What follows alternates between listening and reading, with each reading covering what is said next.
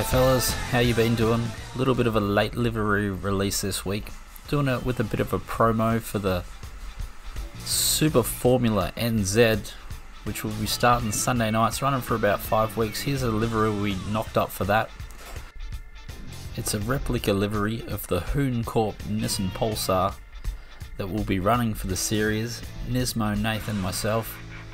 There's a little bit of a variance. I'm running the red halo, Nismo will be running the black. So it's a monkey mat series. There'll be a link in the video if you're interested.